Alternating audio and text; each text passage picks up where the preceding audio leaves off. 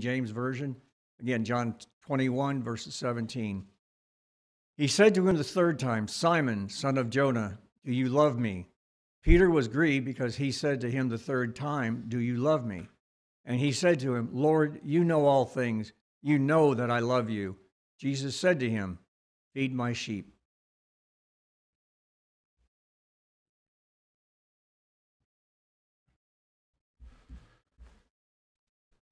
Thank you, Brother Tom, so much, and so grateful to be able to assemble here this morning together. And what a blessing it is to have studied the lessons we were able to study this week as we were looking at living in harmony with one another. And we spent some time together in our Bible class this morning, specifically diving into Romans chapter 12 and looking there at the entire passage of verse 16 in the context of what we're provided there. Sorry, in the back, I have my mic on now. I didn't have it on before, but it is on now. I thought I had it on. I didn't click it far enough. Romans 12 and verse 16 reads for us there in the English Standard Version, live in harmony with one another. Do not be haughty, but associate with the lowly. Never be wise in your own sight. And we were also talking about in the King James and the New King James, we find additional viewpoints as it relates to the translation and different understandings that we can mine out from this verse particularly. For example, the New King James says in Romans 12 verse 16, be of the same mind toward one another. Do not set your mind on high things, but associate with the humble. King James there states in verse 16, rather than humble, it associates it refers to the humble being as low estate. Associate those with those of low estate. And then the end there, verse 16, do not be wise in your own opinion, the New King James Version states. And so we think about this passage and we think about this series of lessons we've studied this week, living in harmony with one another, getting that, of course, from the English Standard Version of Romans 12 and verse 16. The same idea there in the King James, the New King James, being of the same mind toward one another. Do not setting your mind on high things, associating with those of low estate. Do not be wise in your own opinion. And really the totality, not only of that particular verse, but of the overall context, giving us here an understanding as it relates to how we can serve God in the church, how we can glorify God in the church.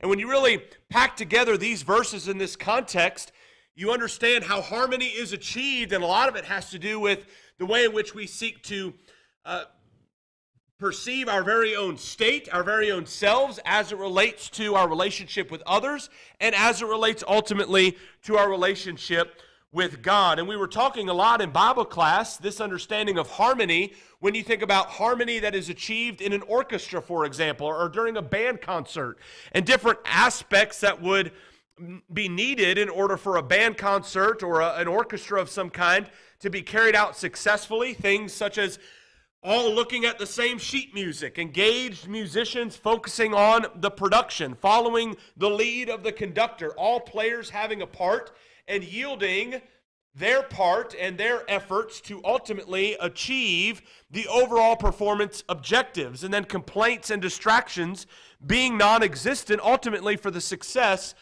of that production. And we were contemplating ways in which you could think about harmony being achieved in an orchestra and harmony being achieved in the church. And again, emphasizing the fact that this isn't optional.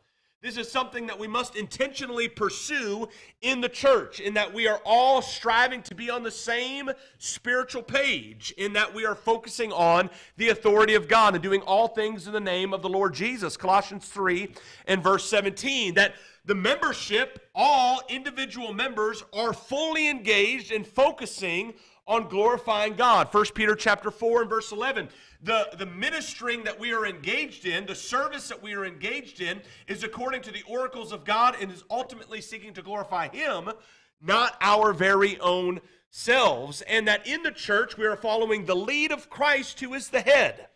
We're not following any one in particular person. We're not ultimately trying to puff ourselves up and follow our own interests and our own authority, but ultimately the authority, the head, the lead of Jesus Christ. Ephesians chapter 4, verses 15 through 16, and every single member in the congregation plays a part.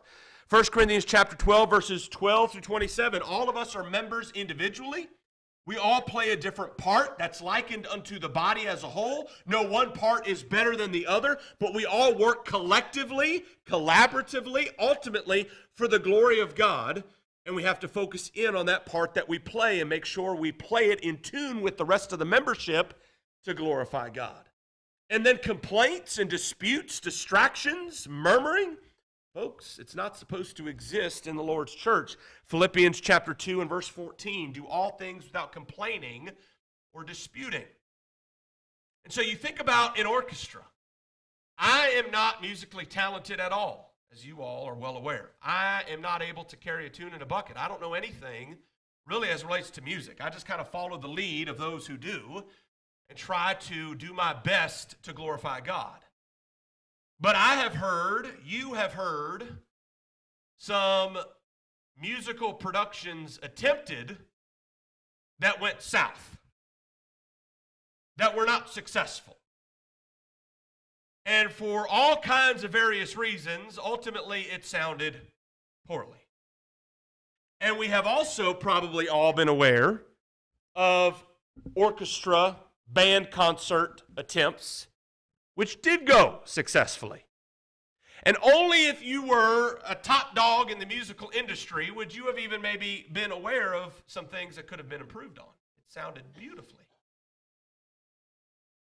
Well, when we think about the Lord's church, and we think about what God has commanded us as it relates to living in harmony with one another on the same page that is the gospel,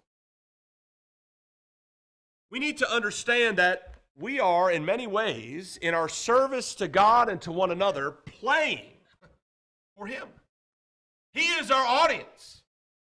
And if we aren't really engaged, if we're not really paying attention, if we're not really integrated and in tune, if we're not really striving to live our life in accordance with His Word, if we are not doing our very best in coordination with the rest of the membership, then folks, guess what? We're not playing for God. We're not producing the most successful production we can be for Him and for His glory. And there are many reasons as to why we maybe fail in living in harmony with one another.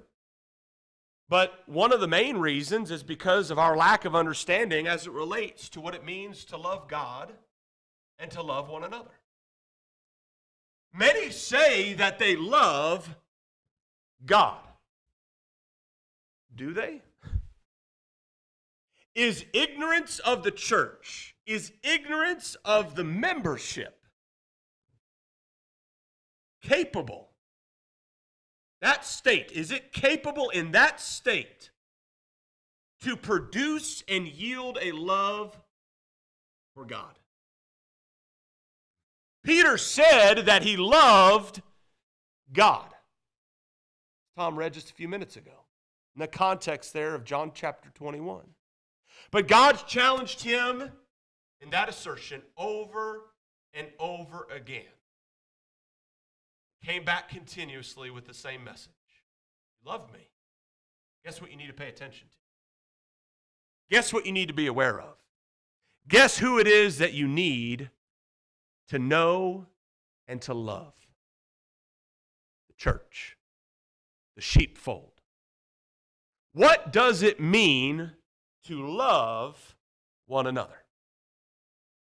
I mean, that's just such a vague, open, commonly referred to statement and phrase in today's world. So what does it really mean to love one another? I know we are a little early, but let me tell you, there are those in our family who for months have been secretly planning for Mother's Day. They have all kinds of surprises ready to go. To shower Mama with praise and adoration and thanksgiving for her work and her job in the home and in the family nest. I know that it's early, but if we really want to understand what it means to love one another, I think we can look at the mother-child relationship and look at a mother's love for her child. When we say a mother loves her child, when a mother knows that she loves her child, how is it that that is defined? How is it that that's understood? What are the different particulars that we can consider so that we can identify that? Because that will help us as we think about that statement and that phrase that we love each other. When a mother loves a child, the mother-child relationship, the love that exists there means that she is aware of how the child prefers to be fed, right? She knows what types of foods that the child likes to eat. She knows how the child likes to eat. Does the child like the airplane? Coming in for a landing. Or maybe that doesn't work. Maybe the child prefers a different mechanism, a different approach to being fed. The mother even understands when the child wants to be fed. Certain children like to be fed at 1:45 in the morning. Other children, they have their particulars as to whether or not it's when they first wake up or right before they go to bed. And mama knows. She is aware of how the child also prefers to be held. She knows whether or not the child wants to be swaddled, all wrapped up tight in a blanket, not even able to move. Whether that child wants to be free-flowing and all able to wail and flail about. What arm is preferred? What position is preferred? Does the child prefer to be rocked or not rocked? She knows. She is aware of the bedtime routine. She knows what kind of books desire to be read, or even those picture books, those pictures to be shown. She knows how they are to be read. You'd think maybe children would like books to be read with certain accents or really investing yourself into the story, but some children, they don't really like that.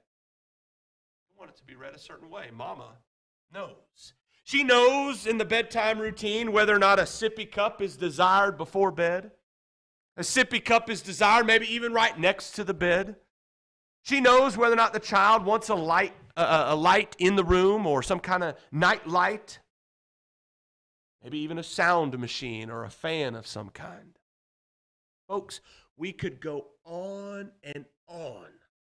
But guess what? Mama knows. And that knowledge defines and is aligned with love. Do we love God? Do we know God? Do we know God's sheep? Jesus says, if you love me, feed my sheep. See, Peter thought it was a competition. Peter said, Lord, even if all else forsake you, I will not. See, Lord, I'm the best. I'm first. I'm the greatest.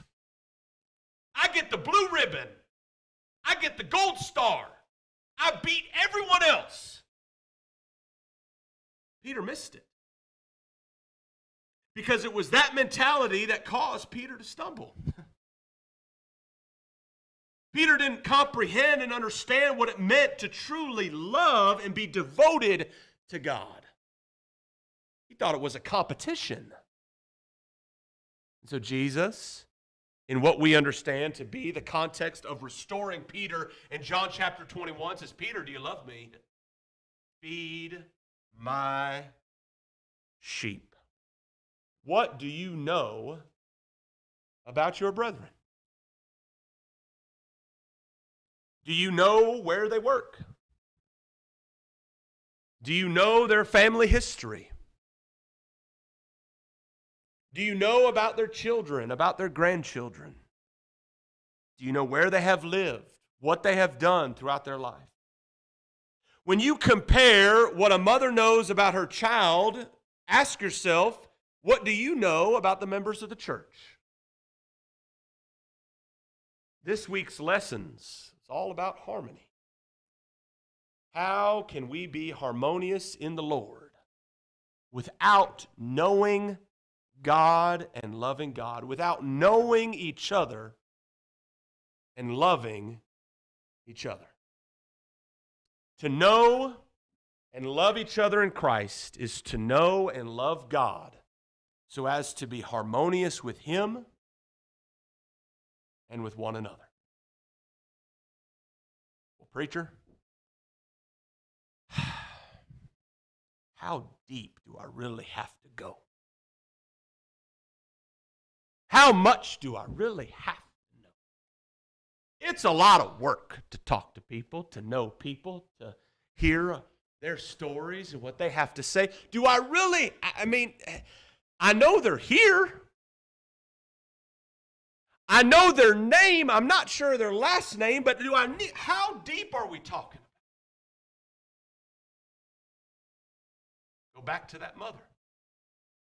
And the love that that mother has for the child. Let's go to Ephesians chapter 4. And when we read this passage, beginning there in verse 14, folks, we cannot walk away from this passage and get the idea that it is acceptable to God for us to live harmonious with one another, for us to be of the same mind, for us to love each other and ultimately to love God without being integrated in the lives of one another via the gospel. Look with me starting in verse 14 of Ephesians chapter 4.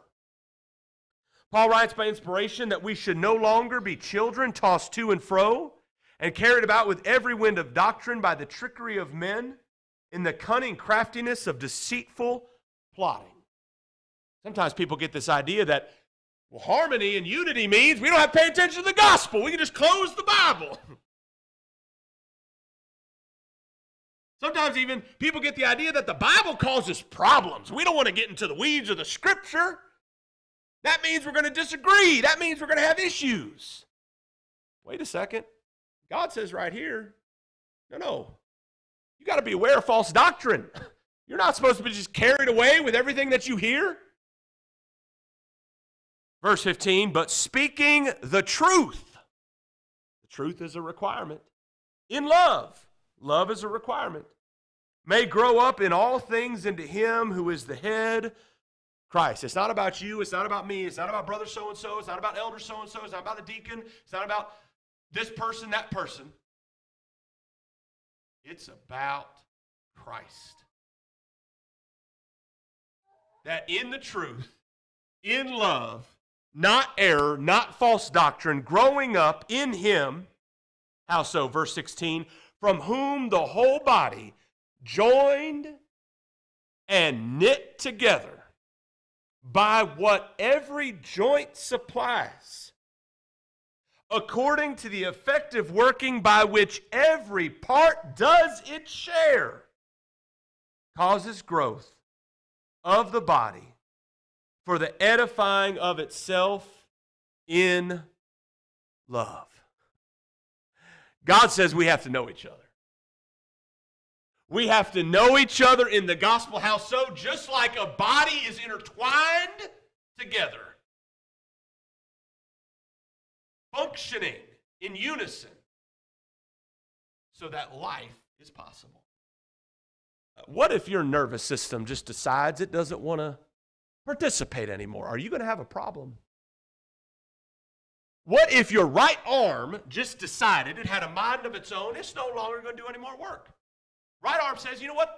Left arm doesn't really do much work. I'm the one doing all the work all the time. Those of us who are right-handed, I know we got some left-handed folks in here. But those of us who are right-handed, right hand might say, well, I don't want to do any more work. I've been doing too much. What if it just stopped? We going to have a problem?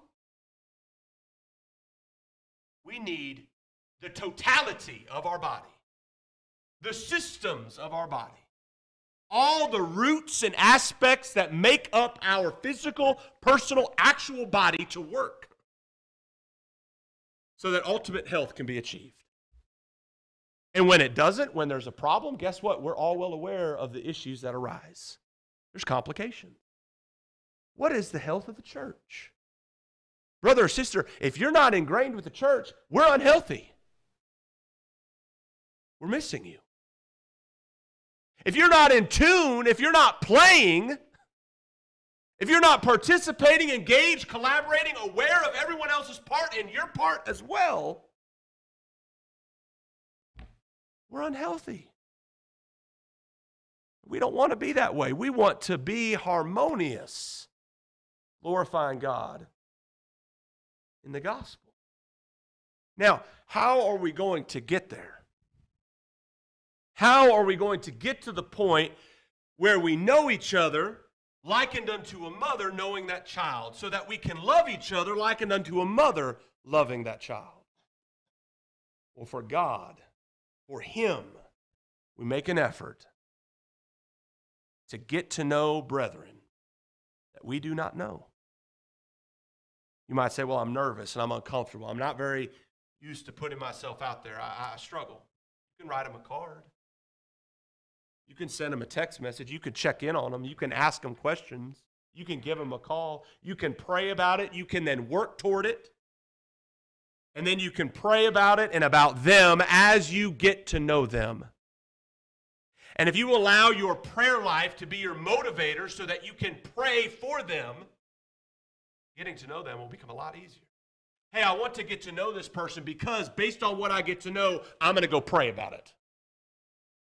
Now, all of a sudden, it's not about me feeling uncomfortable. It's not about, I'm a little nervous here. It's about, you know what, I have a job to do.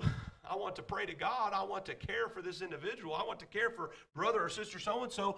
How can I learn more about who they are so that I can go to God on their behalf? And then guess what? I can follow up. I can let them know of my prayers. I can evaluate the strength of my bond with my brethren. Is it rooted in the gospel truth? Is it just surface level or is it rooted deeply? You might ask yourself, well, how am I supposed to know that answer? Here's a way to think of it. Have you ever been in a situation where someone has gotten into a car accident that you were accountable to and responsible for and with in some kind of way? And you found yourself showing up at the hospital, or you found yourself engaged with the particulars of this emergency, and you all of a sudden realize you have no idea who this person is. Brother so-and-so is there at the hospital. Sister so-and-so is on her way from such and such a state.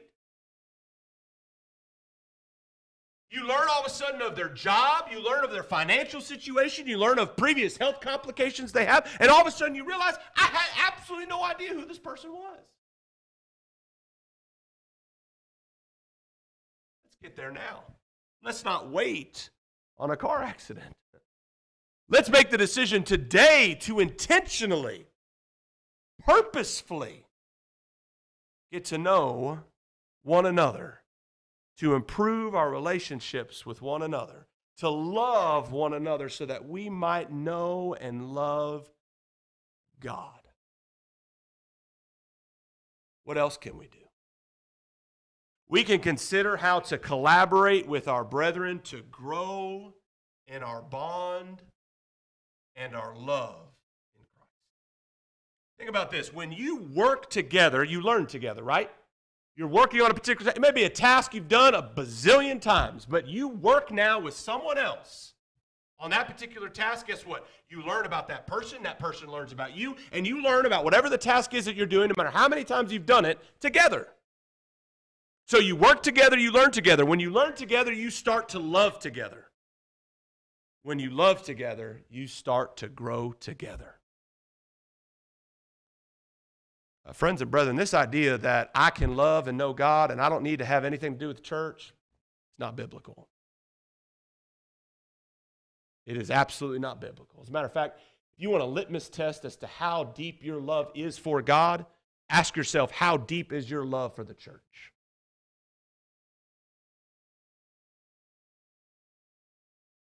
What are the outcomes when we begin to live harmoniously with one another, loving one another in the gospel? What does it achieve? As we know more and more about each other, and love more each other, we get to experience the outcomes and the consequences of harmony. What are those outcomes? Well, number one, congregational connectedness. Congregational connectedness. In other words, it's a running story. It's a running story. Have you ever picked up a season of some kind of sitcom, some kind of show, and you watch some episode and you think, I don't have any idea what's going on? Hannah and I are huge Blue Bloods fans. You may not be. There's denominationalism in there, and there's other problems that certainly arise that we would in no way recommend or align ourselves to. But by and large, the show is one of the more moral sitcoms, dramas, crime-type investigation shows that exist in television. And it actually takes several seasons of watching and kind of getting in tune with what this family's all about before you start realizing why the episodes you would watch 5 seasons into it are the way that they are. But if you just pick up on that one episode, you may not really know what's going on. And so the question is, what is our congregational connectedness? What do we know about each other? What do we understand about each other? If we had to take a quiz on brother or sister so-and-so, what would we be able to write down? Now, the first century church, they were in tune. They were performing a beautiful orchestra, a beautiful production for the glory of God. In that the life they were living, serving one another in the church, glorified God. We find in Acts chapter 21, for example, in verse 5, Paul here is in Tyre, and Luke is writing, he says, when we had come to the end of those days, we departed and went our way, and they all accompanied us with wives and children till we were out of the city. And we knelt down on the shore and prayed. Folks, they were in tune and connected with one another. You look here in the same exact chapter. Notice verse 17. And when we had come to Jerusalem, the brethren received us gladly. The church is activated. They're aware of what's going on. Their pulse is on the work of the gospel spreading in the first century. You look at Acts chapter 28. Notice here in verse 14, where we found brethren and were invited to stay with them 7 days. And so we went toward Rome. And from there, when the brethren heard about us, they came to meet us as far as Happy Forum. And 3 ends, when Paul saw them, he thanked God and took courage. They're in tune with what's going on. You even find in the book of Colossians, as Paul is writing here, regarding those that would serve and minister unto the congregation, regarding those that also were serving and ministering unto him. In Colossians chapter 4 and in verse 7, he says, Tychicus, a beloved brother, faithful minister, and fellow servant in the Lord, will tell you all the news about me. I am sending him to you for this very purpose, that he may know your circumstances and comfort your hearts. In other words, there's a depth of knowledge, a depth of understanding, a depth in this relationship that is being pursued and that is known. And so what is an outcome of harmony? What is an outcome of knowing each other, loving each other in the gospel? Congregational connectedness, but also evangelistic effectiveness. Evangelistic effectiveness. Yes, when we are living in harmony with one another, knowing one another, loving one another in the gospel, guess what? We're evangelizing. Just by our relationships that we have with one another. Jesus says in John 17, beginning there in verse 20, says, I do not pray for these alone, but also for those who will believe in me through their word, that they all may be one, as you, Father, are in me, and I in you, that they also may be one in us, that the world may believe that you sent me. Jesus is praying here for unity in the gospel, unity with the Father, unity with him and the Father and with the brethren. And that when such is achieved and lived, the world sees a difference. The world sees distinctiveness, congregational connectedness, evangelistic effectiveness, and finally, personal peace. Personal peace. I think sometimes the reason why we are hesitant to engage and invest in the lives of others is because we're protecting ourselves. What do we say? I don't want to get involved. I don't want to get involved. Why do we say that? I start to get involved and I start to know what's going on, and then I start to care. Now I start to feel somewhat responsible. Now I start to put forth effort. Guess what? We know the pain that sometimes that brings about. We know that sometimes things go south, they go sideways, and all of a sudden what we thought initially going into it has become something totally different, and we feel exposed and vulnerable and all of a sudden hurt. And so sometimes we guard ourselves because we think, wait a second, I don't want to be vulnerable.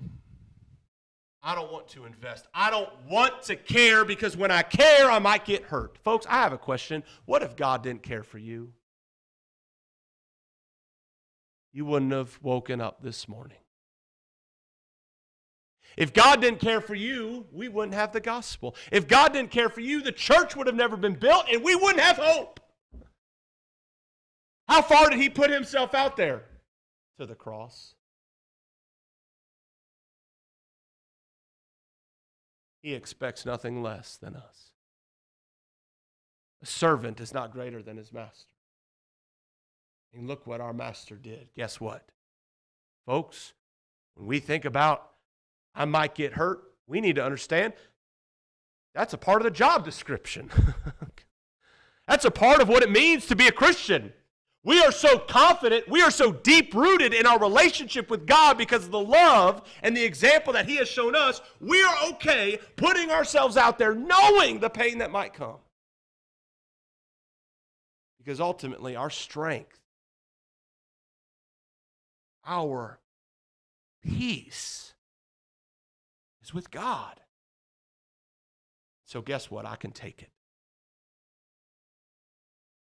James tells us in James chapter 1, beginning there in verse 19, he says, "So then, my beloved brethren, let every man be swift to hear, slow to speak, slow to wrath. For the wrath of man does not produce the righteousness of God. Therefore, lay aside all filthiness and overflow of wickedness, and receive with meekness the implanted word, which is able to save your souls." When we listen, when we feast upon the word of God, when we feast upon the gospel in action, which is the church in fellowship and in collaboration for the glory of God, then we are able to be wise. We are able to have our souls saved.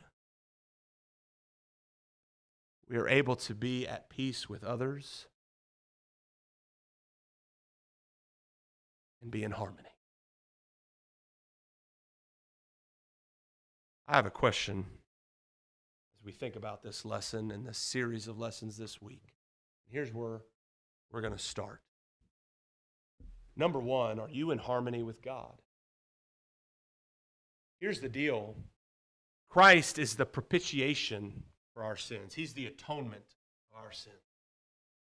What that means is when we have sinned, we've done so because we've committed lawlessness. We've transgressed the law of God. 1 John 3 and verse 4.